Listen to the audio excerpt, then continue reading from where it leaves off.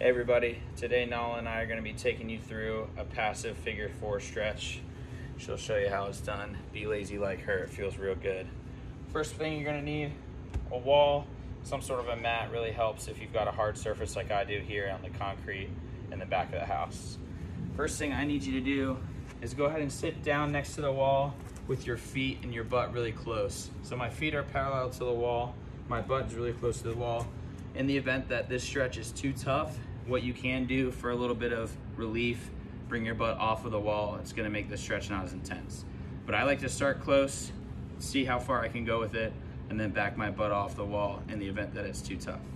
So I'll go butt really close to the wall. Next thing I'm gonna do is throw my feet up against the wall like so.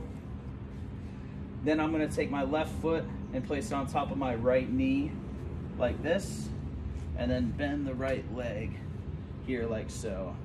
I like to sometimes rock the hips side to side. I can get a little stretch out of the hips, sometimes in the low back, similar to a happy baby. The other thing I can do is I could take my right hand, put it on my left foot, and then my left hand I can put it on my knee, and I can almost get a little push-pull, and that gives me a little additional stretch across the left hip. Again, sometimes I'll rock side to side. Feels super good. And I'll just stay in here for a little bit, floss side to side. When I'm ready to switch, I'm just gonna extend my right leg. Now my left foot's gonna go up to match. Right foot now on top of the left knee.